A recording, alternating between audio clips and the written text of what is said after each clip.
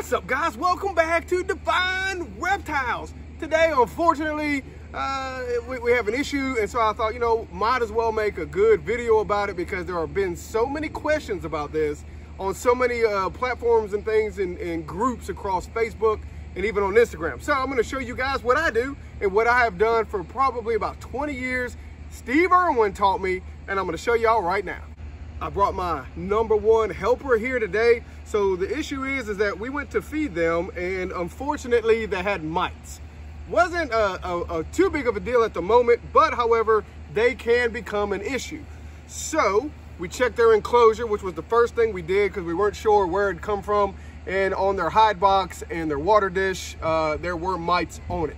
I'm not going to show you all of that, but I will tell you, you have to get everything out of their enclosure, scrub it, soak it, soap it, clean it, rinse it. The same thing with the aquarium. Get rid of all the substrate, new everything has to go back in.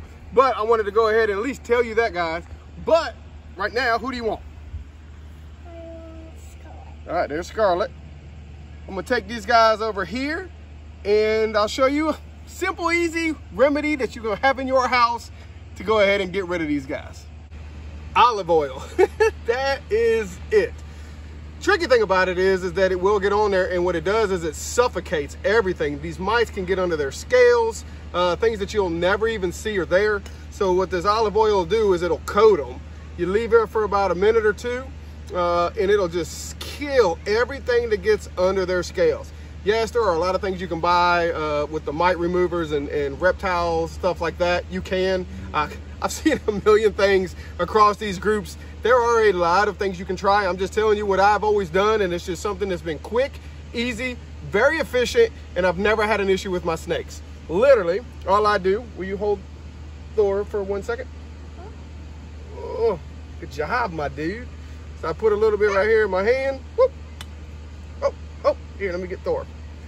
And literally just coat him. Coat him all down. I'll come back and get his head last, but I can tell I get right up to it. And let's see. Whoop. And that's it. Literally just coat this snake with this olive oil all down through the tail, and then I go backwards. I like to go backwards just because it will get backwards under these scales going in the other direction. And I don't see any on my hands, which is a good sign, which means I didn't have a severe problem. So whatever was the issue, we have caught it early. And then I do get his head. Remember, they're very sensitive on their heads. Whoop. There we go. There we go.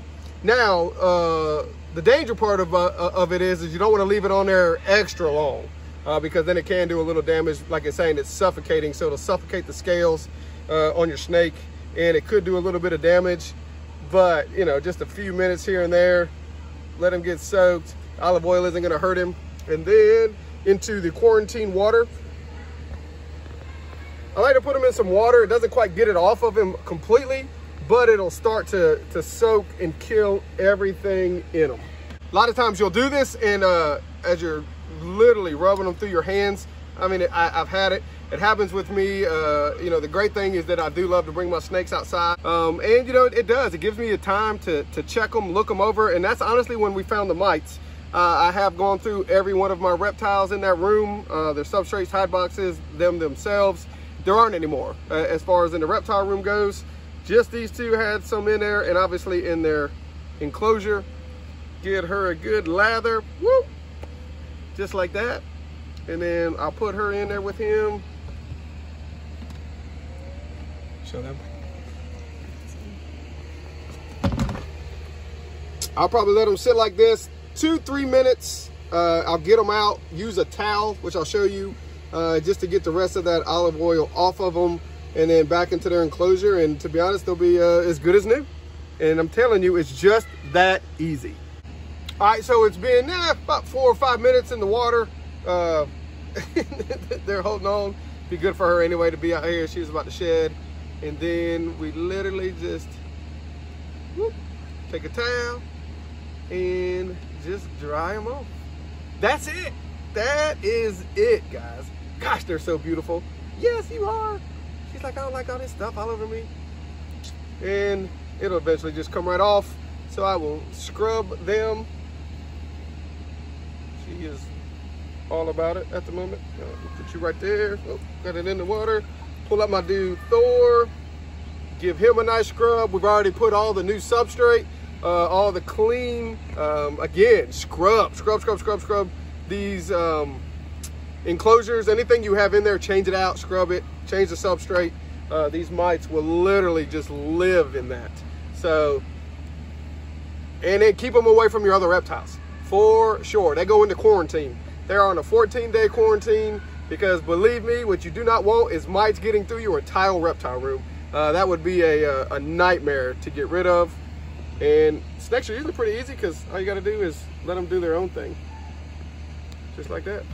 And for me, my girl Scarlett, my boy Thor, mite free, healthy, having some fun. Either way, they got outside, got some water, got some sunlight, and they're going to get a good meal. And now they're clean, and but they're going to go into isolation. But remember, love reptiles, especially snakes, my favorite. And until next time, guys, I hope you have a wonderful day.